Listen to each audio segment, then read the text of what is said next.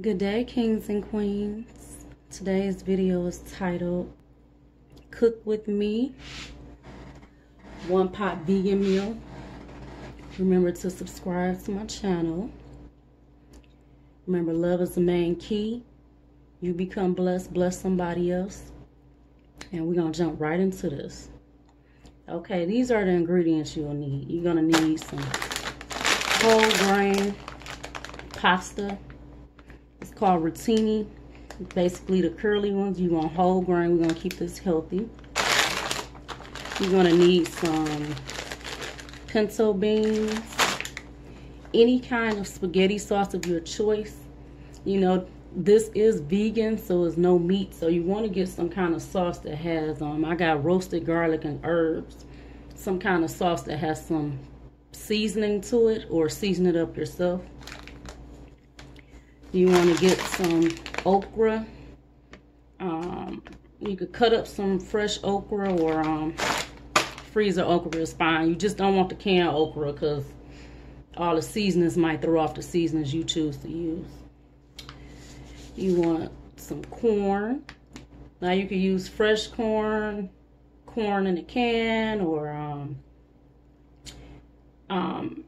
this corn, I like to shuck it because it's sweeter, but you don't have to shuck it. You could just get some corn in a bag or in a can.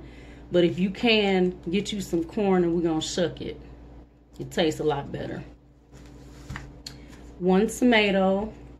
This cheese is optional for the vegans. You don't have to use cheese. Vegetarians, we're gonna sprinkle this cheese somewhere in there, but it's optional. I'll show you how to do that. And that way they can have it with or without the cheese. You're gonna need a half an onion, some celery. I already chopped the celery before. Some seasonings, garlic powder, onion powder, black pepper, and some seasoning salt. All right, kings and queens, let's get to it. Okay, kings and queens, so I have some water on, boiling. I'm going to let it get hot and a nice boil to it. And I'm going to open up this bag of wheat pasta and just drop it in there.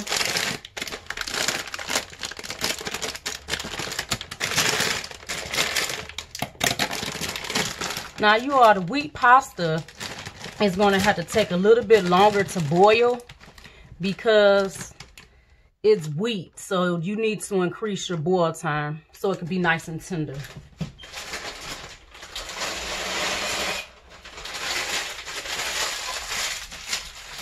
Okay, so now we have that boiling in the hot water. Next thing we're going to do is prepare our vegetables. Now, this corn I already shucked. I'm going to shuck one. You're going to cut up the half an onion. Cut it up kind of fine because we're going to caramelize it. And then we're going to cut up this tomato. So when you shuck the corn, it's just real simple. Just peel it back. Simple as pie. Now when you get to the little furries on here, you want to just take your time with that so it won't be in your dish.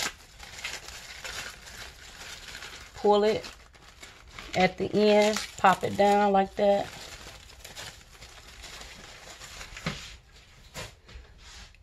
Get the rest of your little furries off of there. I call them little furries, basically the little strands. And also,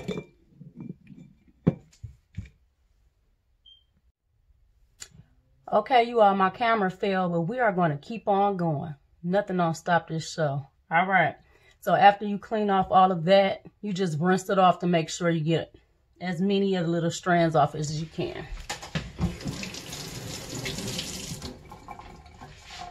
All right, so to shuck the corn,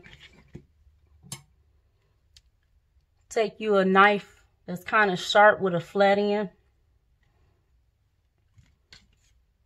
Basically turn it upside down, whichever way helps you. I turn it upside down because I notice for me, I get more of the morsels off. And you just cut straight down it, like so.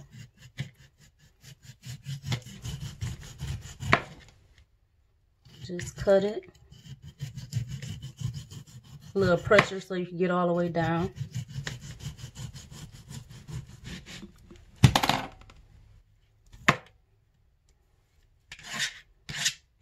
And when you finish cutting,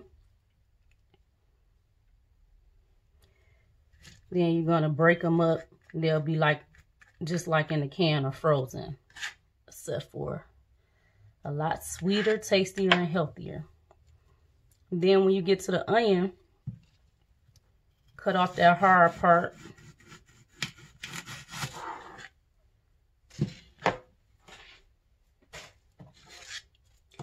I'm going to keep the onion separate because it's going to go into the pot first. Put a little pressure, cut down.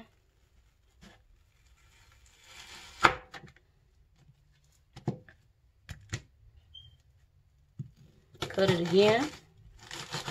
Have it facing downward, that way you have more control over the onion. Okay. Then just get to cutting. No big deal. It's going to caramelize anyway when we get it in the pan. And for the sake of this video, I'm not going to cut the whole thing for you. Okay. Then when you get to the tomato, this is a one pot dish, so it doesn't matter if it's all together. Just cut it in the middle. And same way you did the onion. Gonna cut that into little slices too. And then you're gonna cut them into chunks. Turn it around. Little pressure. And you have your chunks going on.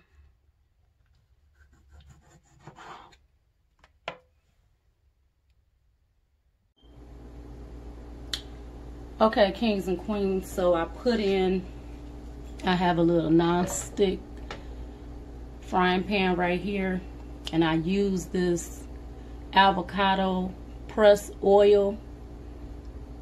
It's kind of like vegetable oil, but it's healthier and all natural, and it doesn't stick as easy as vegetable oil and olive oil. So if you have that, use it. If not, use some olive oil or vegetable oil. Just make sure you're watching the heat because it will stick quicker. So first thing we're going to do,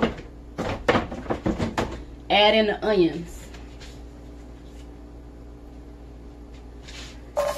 You want to get the onions in there first so they can caramelize, and that'll take a little longer to cook than the other vegetables.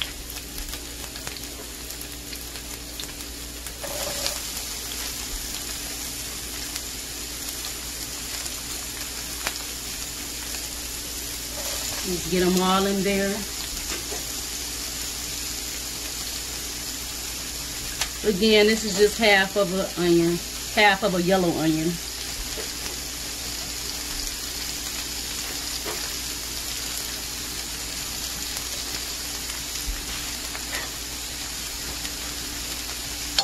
You have a wooden fork, just use the wooden fork so you won't mess up your pot. Get it all in there. You're going to see a little browning at the bottom. That's what you want. That's caramelizing and getting all that good fragrance and seasoning out of the onion. Bring it to the middle of the pot just so it can cook a little faster. Another way the onions to cook down a little bit faster, sprinkle a little bit of sea salt on it.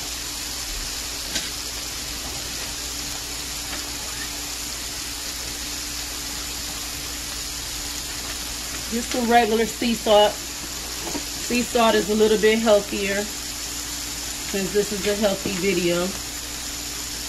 Just pinch your sea salt in there just a little bit.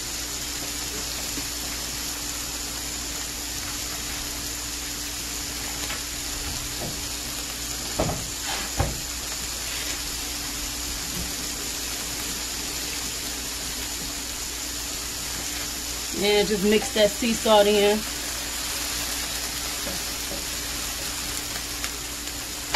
Next, I'm going to add the celery.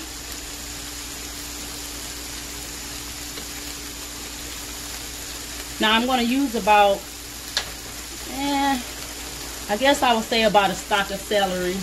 I already had this celery frozen already, so. Another tip, if your celery is frozen, let the onions cook down a little bit longer before you add the celery, because it is that water in there. We want it to steam, but we want to make sure we get those vegetables cooked down really nicely. This is about maybe a stalk and a half.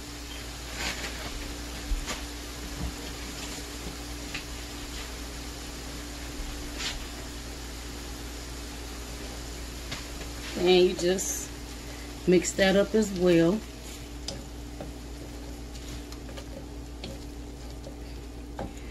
Bring it back to the center so they all could be cooked evenly.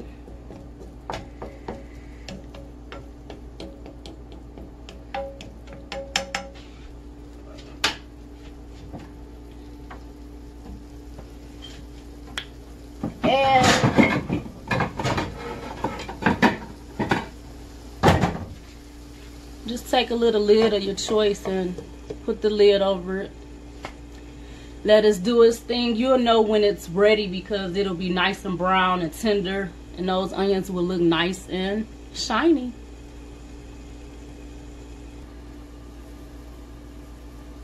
Okay, so I strained the rigatoni, got all of the water out. Put that to the side. Now at the bottom of the pan, I'm going to put some of that spaghetti sauce, about half of the bottle.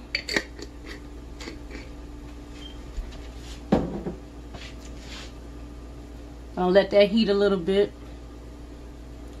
Just stir it 1 or 2 times.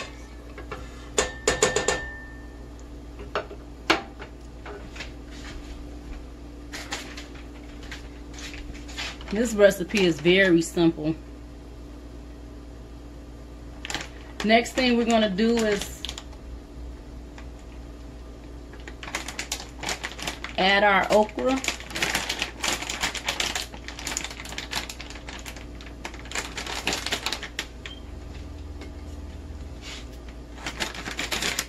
Make sure your fire is on low because we still have another step that we need to do, but that's in a separate pan. Just add your frozen okra in there.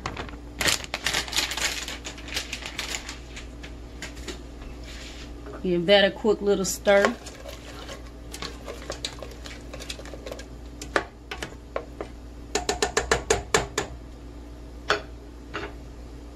Now remember, we have those pinto beans over there soaking. They've been soaking for probably about 3 or 4 hours just to make sure they're nice and soft, so it can blend in really nicely together.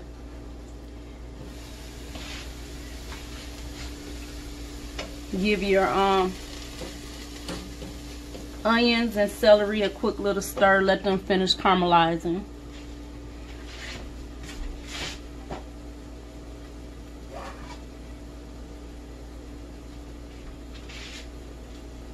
Now,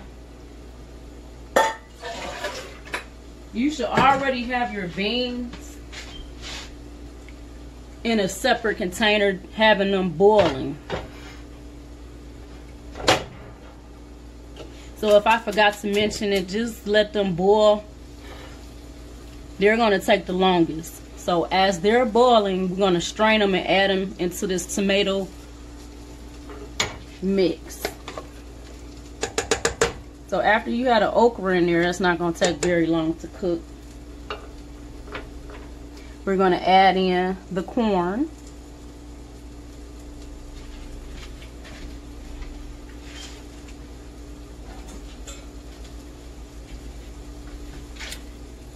Just add it in like so.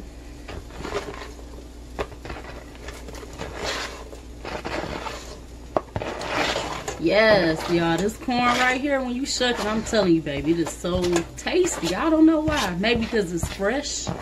But yes, put all that corn in there.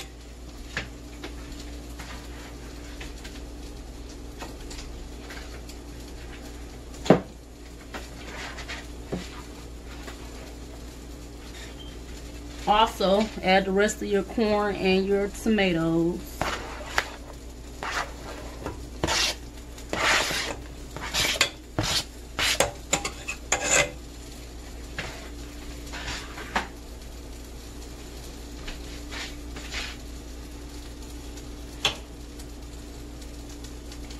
All right, give it a quick little stir.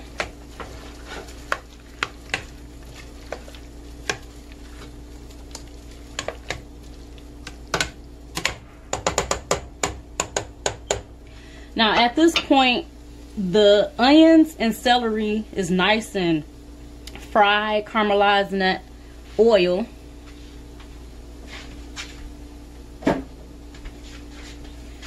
So we're going to add those as well.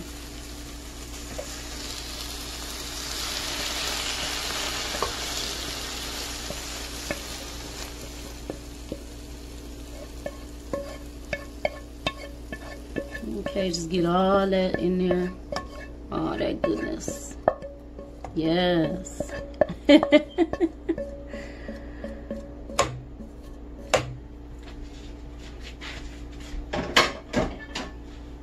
So your fire is still on a low heat and your pinto beans are still back there cooking.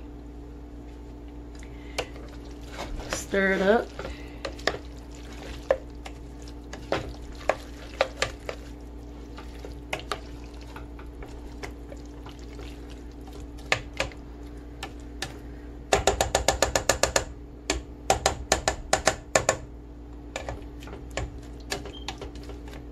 Break up that corn a little bit. It'll break down later on as well.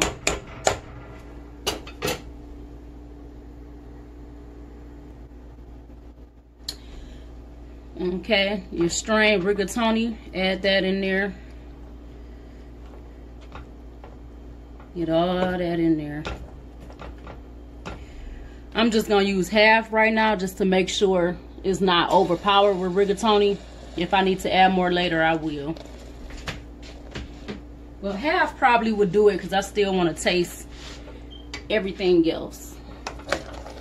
And you don't want it to be too dry, so I want to make sure this is enough where I can taste everything. Give it a quick stir. Now that spaghetti sauce we have on the side, we're going to use that too. But we're not going to put that in until we put the pinto beans in. That way it could be nice and moist. We don't want this one pot meal to be dry. There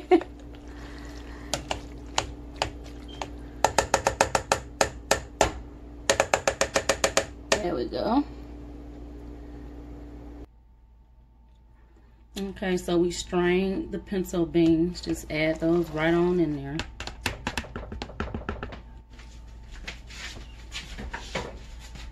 Now you're going to take the rest of that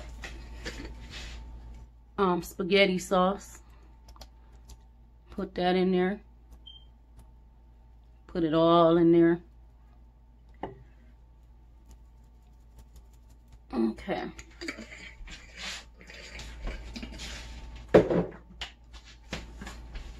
Add in your seasonings. Now with the seasonings, you want to do it lightly and taste as you go.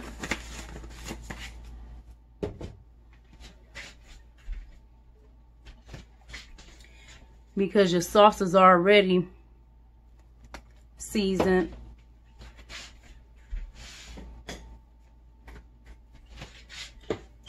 So I put the seasoning salt, the black pepper, sprinkle some garlic powder in there, sprinkle some onion powder in there. It's very important to taste as you go. So make sure you have you a fork or spoon on the side or something, so you won't be double dipping back into the pot.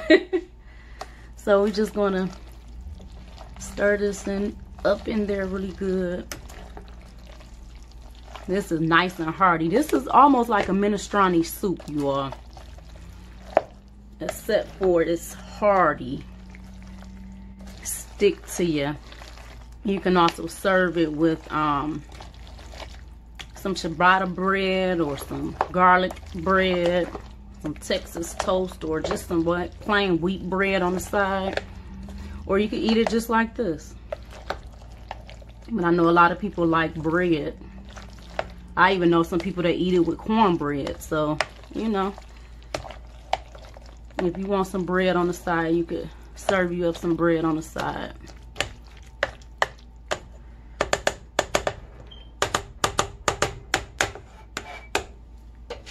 All right, we're gonna turn that fire back up just a little bit.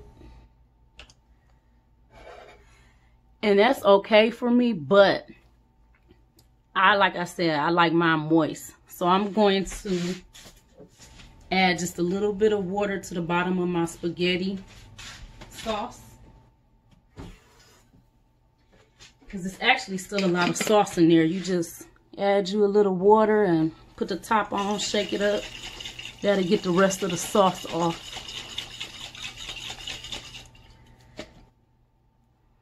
And then I'm going to pour the rest of the sauce onto that.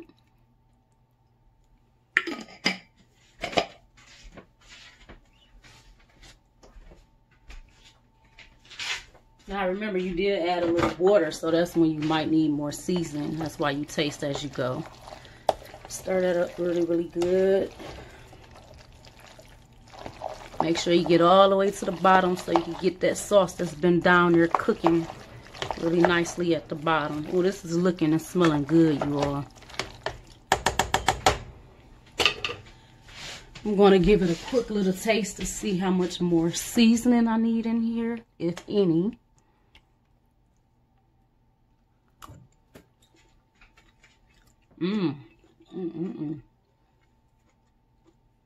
It's tasting good just like that, but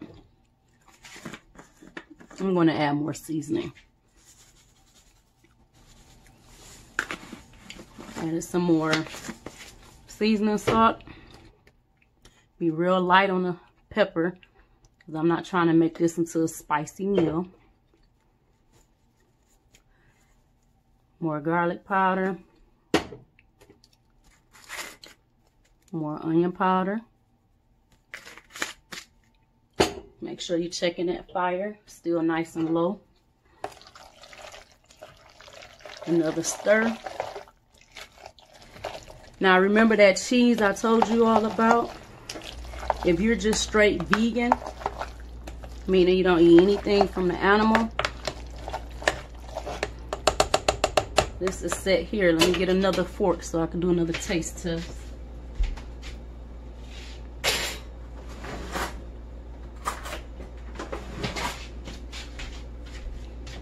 Let's see here.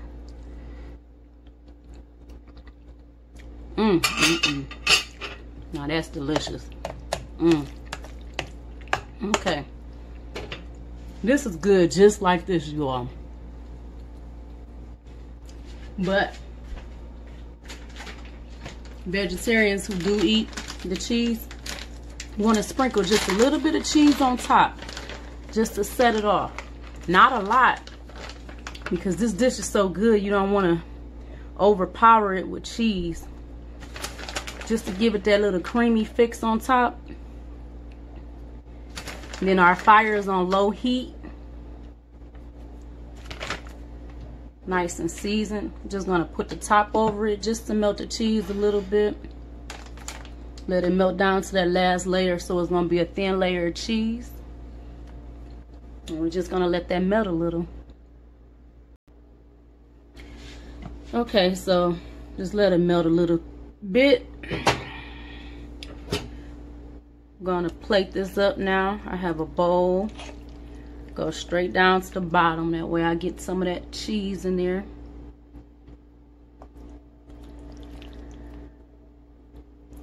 Ooh, nice and hearty. I'm not gonna eat any bread with it, you all.